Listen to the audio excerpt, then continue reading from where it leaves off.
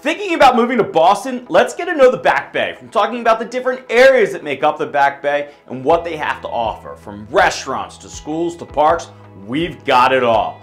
Now, the Back Bay is considered one of the crown jewel neighborhoods of Boston. It's got it all from a premier location to one of the most beautiful city settings one could ask for.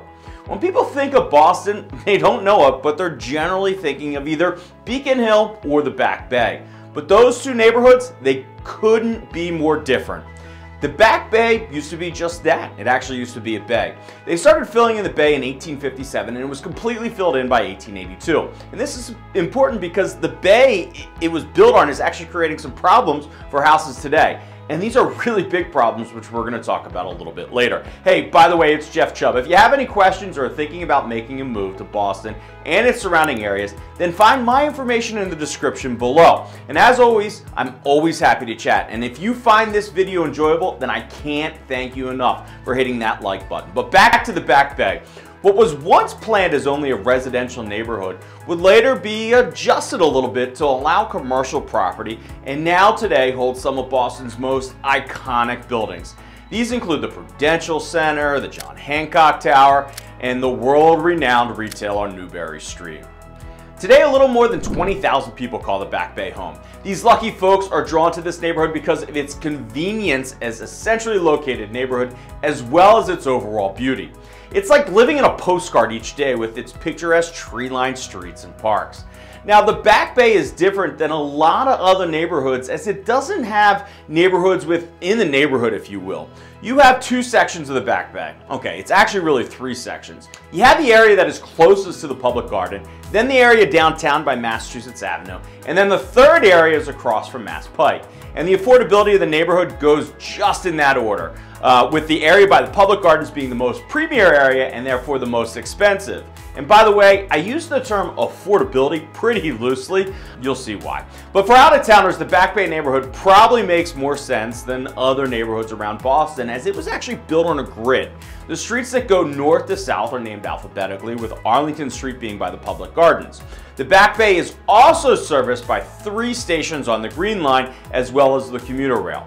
Now, the Back Bay is considered a walker's paradise, as it is ranked the 7th most walkable neighborhood in Boston, with a walk score of 97 and a transit score of 98. I personally found it kind of crazy that 6 other neighborhoods are actually considered more walkable than the Back Bay. Schools, museums, restaurants, areas of interest, and types of property that the Back Bay has to offer is coming up. But first, let's talk about all the green space that the Back Bay has to offer. Now, when it comes to parks in the Back Bay, the first park we're going to talk about was actually the first botanical garden in the United States. The Boston Garden is a 24-acre park and is home to winding paved walkways around the lagoon, picturesque flower beds, and weeping willow trees. If you've ever seen or heard of the swan boats in Boston, then this is where you'll find them. Now, Copley Square is a public square that is better known for what's around it than the actual park. Copley Square is surrounded by the Trinity Church, what used to be called, but is still known as the John Hancock Tower, and the Boston Public Library. It is also the finish line for the Boston Marathon and also hosts First Night and Boston's largest farmers market. Now, the square is about to go through a remodel which will feature a large raised platform, a modern fountain, a new lawn, and a wide plaza. The Commonwealth Avenue Mall is a pretty cool park. This park is 32 acres and is what really forms the central axis of the Back Bay. It connects the Boston Public Garden to the Fens, and Winston Churchill actually praised it as the grandest boulevard in North America. This park was part of Boston's and Back Bay's original plan. It is a grassy mall designed to create a straight line vista beneath a canopy of trees. It's an enjoyable 1.5 walk, well, quite frankly, to say the least. Now, this leads us to the Charles River Esplanade, which is a 3-mile urban oasis that stretches along the shoreline of the Charles River. The Esplanade is home to the Hatshell Community Boating Sailing Center, Union Boat Club, and is perfect for running, cycling, kayaking, or just an enjoyable stroll to get a little R&R. Now, the park was created in the 1930s and would then be expanded in the 1950s with the construction of Storrow Drive. There hasn't been much that has changed with the Esplanade since the 50s, which I personally think is a really great thing. It's a great escape from the hustle and bustle of city life. To me, what makes the Back Bay so special is the green space, the beautiful architecture, and the location. Now, the Back Bay was all planned out, which I think we can all appreciate the cohesiveness of that plan and that neighborhood today. The plan put zoning and building restrictions, including mandatory building setbacks, limits on building height, and the confining of building materials to masonry and brick. It's safe to say the vision, it was a true success, as today the Back Bay is considered one of the finest zones of Victorian houses in America. Granted, opinions are like belly buttons and everyone's got one, but I personally love the stunning brick brownstones and brick streets that the Back Bay offers.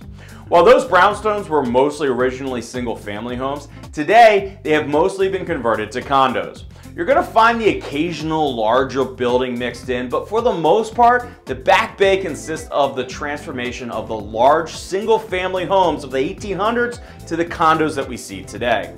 Now, I always pause for a moment when I walk into these grand entrances of each of these properties. I just like to sit there and imagine the time and what it was like in its original glory. And you can still find the occasional single-family brownstone in the Back Bay, but be prepared to bring your checkbook. They are not cheap. The Back Bay isn't known for their public schools because they really don't have any. The Back Bay is part of the Boston School District, with kids for the most part going to schools out of the neighborhood. There are some private schools available in the Back Bay, and these include the Newman School, the Kingsley Montessori School, the Commonwealth School, and the Learning Project. But as I said, the Back Bay, it's part of the Boston public school system, which serves over 50,000 students throughout the city. Now, for cultural additions to the city, the Back Bay has two very notable additions to the city. The Back Bay sports the Gibson House Museum and the famed Boston Public Library, which I spoke about briefly. Now, the Gibson House is a time capsule of domestic life from the mid-19th to early 20th century, and the home served as the actual residence to 3 generations of Gibson family members and their households as well as their household staff from 1859 to 1854 or 1954. Now, the museum has 4 floors of period rooms, including the original kitchen. But let's talk about the Boston Public Library, as that was the first large free municipal library and it's actually the 3rd building that's housed the public library today. Now, the library originally was opened in 1854 and then moved into its current building in 1895. Inside this majestic building, you're going to find beautiful inner courtyard as well as famed sculptures and pictures. There are a lot of good restaurants in the Back Bay. I figure I'll just get to rattle off a few here that are really worth checking out.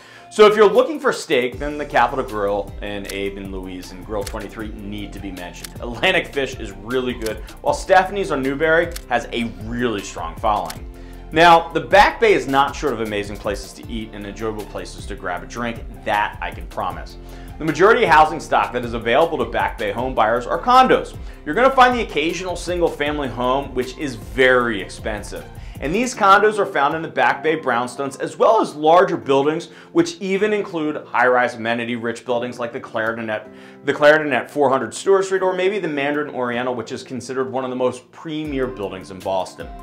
I included average sales prices for the different types of buildings and bedroom condos for the Back Bay in the description below, so be sure to check those out. Now, I figured it best to do it this way, just so that way I can update them from time to time. And I mentioned the problems that the Back Bay neighborhood is facing a little earlier, and a major and costly problem has been when they filled the actual Back Bay in, they built the houses on the Back Bay, they put them on pilings, and over time the water table has actually decreased, and the pilings in some of these houses are starting to deteriorate. We're also seeing some of this in Beacon Hill as well, and by the way, but when buying a home in the Back Bay, you may just want to ask if the pilings of the condo building have been examined. And I actually included a link below as well in the description that really talks a lot about this phenomenon, what actually has to happen, and how big of a problem it is. If it's affordability that's important to you, then the Back Bay might not be the right place for you. If you're looking for quintessential Boston, or prestige and cachet, or maybe just an extremely convenient location within Boston, then the Back Bay might just be the spot for you. If you're looking to learn more about Boston and the other neighborhoods that Boston has to offer, then be sure to check out the other neighborhood profiles we've done. I've also put these links in the description below. If you're thinking about buying or selling a home in Boston, then I would love the opportunity to chat. You can reach me at 617-480-2600 or by email at jeff@boston2.com. Thanks for watching.